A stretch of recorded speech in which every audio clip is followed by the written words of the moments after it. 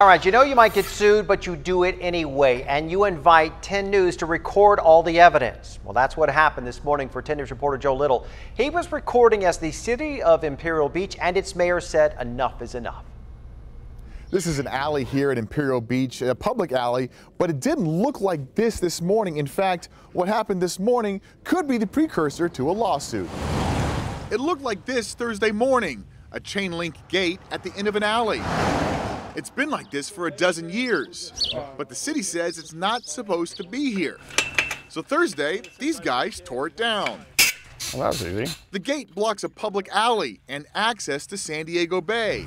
The coast belongs to all of us, not to individual property owners who can just arbitrarily put up a fence on public space. Serge Dedina says this man, Bill Webb, installed it without permission to keep people from going by his house.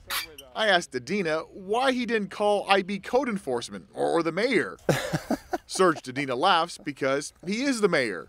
We didn't have a meeting about this. We didn't have a lot of discussion. We just told them we're going to come tomorrow.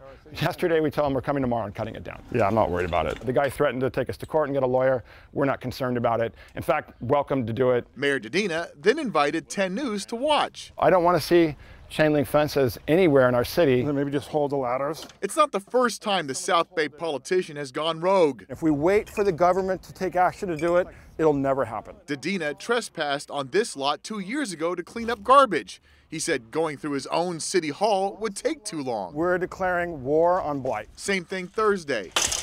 He tore down this gate to make his city a little better, despite a threat of a lawsuit. He wants to fight, that's great. I can't wait. In Imperial Beach. Thanks. Oye, gracias. Joe Little, Otra vez. 10 News. No, Fighting for his community. 10 News tried to talk to Mr. Webb about the gate, but he drove off without saying a word.